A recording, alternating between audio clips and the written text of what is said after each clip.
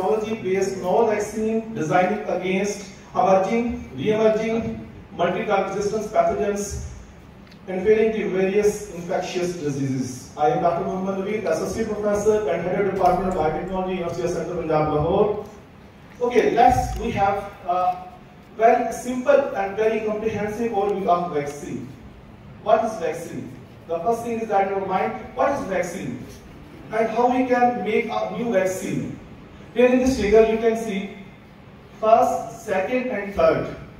We have different kind of pathogens, emerging, re-emerging, drug resistance, and all of these pathogens, if you can see any pathogen which can invade in our body, our body produce an immune response against that foreign particle.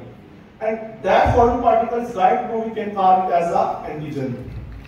So our vaccine, just like as an antigen, and all of the viruses, that virus might be from HIV, that virus might be from flu, that virus might be influenza, that might be SARS-CoV-2.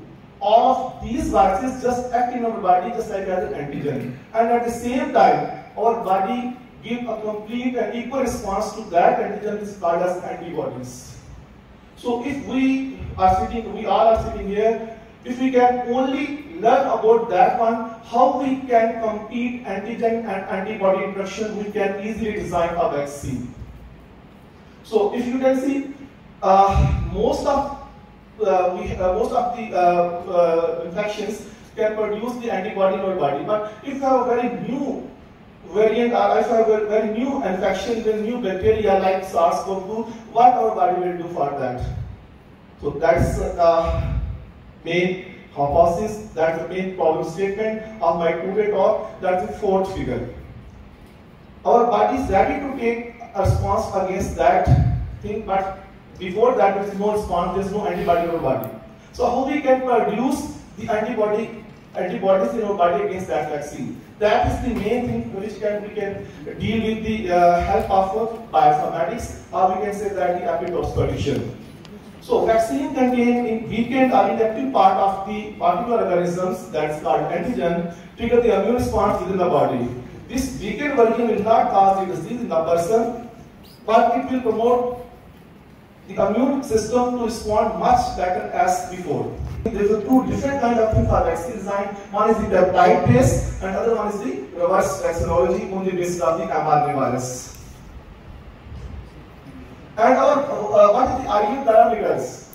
Most of the vaccine, we can say that most of the industries who have produced different kind of vaccine, they are focusing on the vaccine must be a multi-epitopes, effective, safe, stable, immunogenic. So here's a complete methodology. If you want to construct any kind of vaccine, you have to follow these steps. Bioinformatics tool, type of the vaccine, hormonal immune responses, cellular responses, and if we go for our immune system, so we have a T cell, we have a B cells, MSC class 1, MSC class 2, and these are the list of the following tools which we can adopt, which we can use for the concept of a good vaccine. The first thing is that which I already mentioned as sequence travel. You have to go for the report, you have to go for the NCBI. This is the major two databases which you can extract your protein. And here we can see you can see here that we have the protein selected for this protein U. Okay, that's one kind of the bacteria. And we can say that for target we say that receptor in our body, that is TLR3 receptor, that is mostly used for the vaccine infections. So you can easily get out the protein ID, you can see PDB ID from the Uniprot or extraction of that protein from NCBI.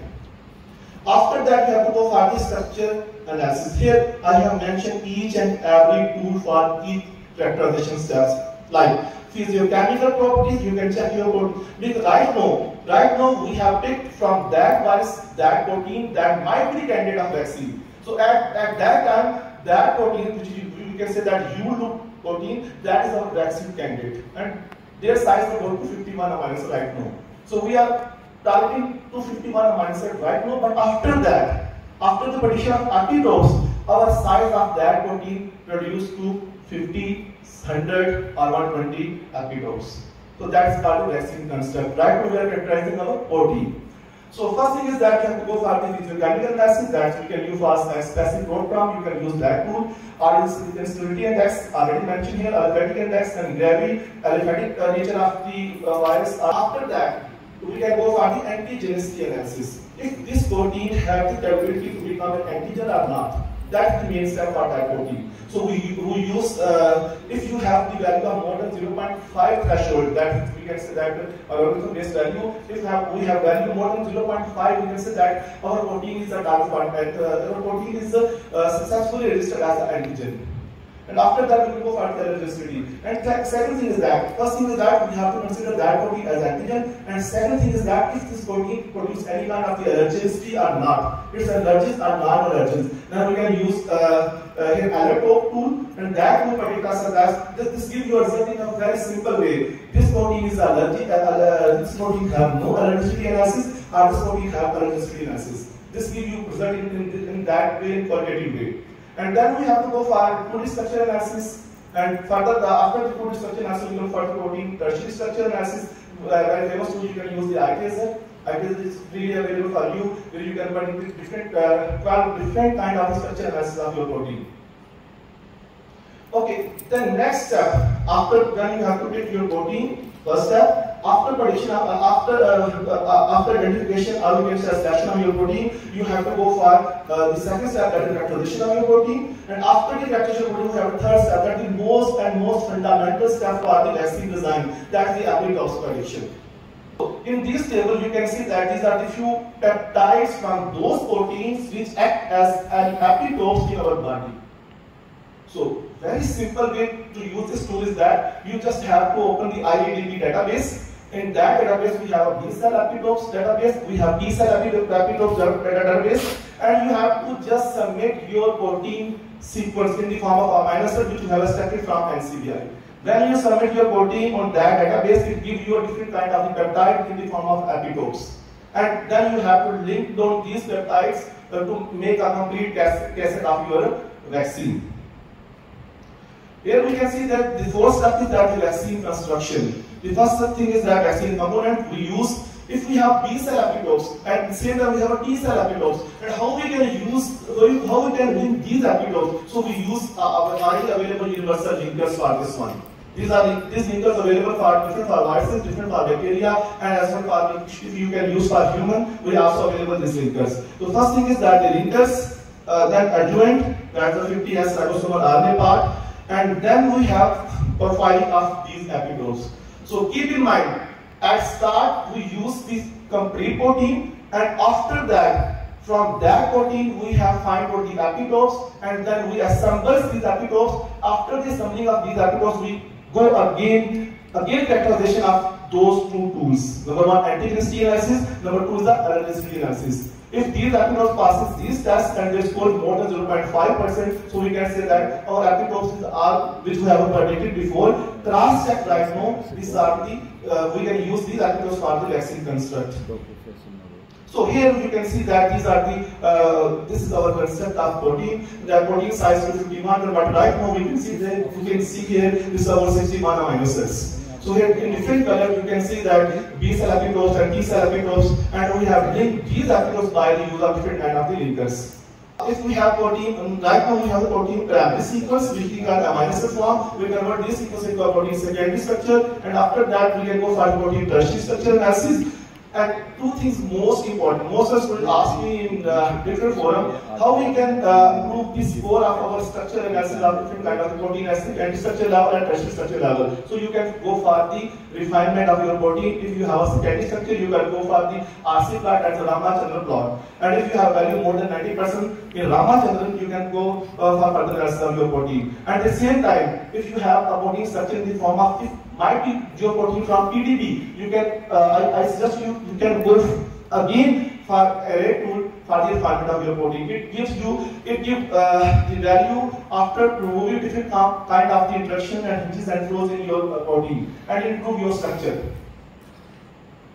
After this one, you go for the molecular docking and circulation analysis. For molecular docking, I recommend always you can use the CRISPR, that's protein induction. You can use PACAP, that's protein and ligand induction. You can go for the autograph analysis. Those autograph analysis mean to say that you can check your protein and your ligand induction at manually. And most of the time, I always recommend for my student, you have to go for the autograph first. Then you can go for the PACAP and you can go for the CRISPR. After this docking, we can go for the energy minimization. That we can go for immune separation. Then IMO tool is recommended for you as well. You can go for this immune separation as well. We have not only a protein and ligand complex, as well as it will give you a different kind of the eigenvalues. It will give you the variants and covariants, and if your protein and ligand complexes beat the requirement of these tools, so we can go ahead for the immune simulations. We have a snap gene tool, that's paid tool, but you can get access of 30-day trials, and you can go for use different drugs to make it for we can say that 12 months. And this tool we have all kind of the vectors available from this snap gene database, and from those database we can easily go for the expression analysis of our vaccine construct in any kind of the bacterial vector which is present right now, and that gives the equal response as we can go for the in vivo and in vitro. So in conclusion, we can say that bioinformatics particularly essential components of a vaccine candidate. Why we can go for reverse technology already. I already discussed about the significance of proteins. We need to have our cDNA, then we have to go for the protein, and those protein might be the candidate of the vaccine. And then the third step is that right now we are talking about different kind of vaccine, and we also you have heard about the we have heard about the, but right now we also need our super vaccine, and those vaccines might be the future of our struggles against different kind of the diseases. One of the most important one is the SARS-CoV-2.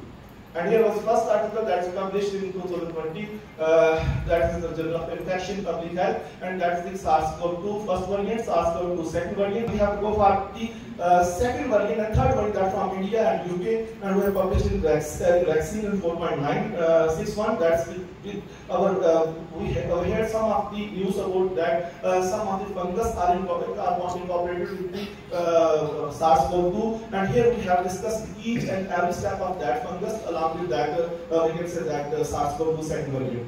This is my YouTube channel on Bioinformatics and Biosciences. And on इस channel की जो है वो इस base में इसलिए कहता हूँ कि हम जो जितने भी लोग यहाँ पे यंग साइंटिस्ट या वो तमाम हम लोग आए हैं जिनकी सीवी इतनी अच्छी नहीं है, मुझे इसने 100 ऑफ दैट से उठा के मुझे जो 500 पे ले दिया. There is only one thing, and this is what जो मेरी मदर ने मेरी माँ टीचर हैं और मुझे एक चीज उन्होंने सिखाई है कि बेटा मेरी गोद से लेकर कब्र की गोद तक जाते जाते अपना नाम छोड़ दो. Thank you very much.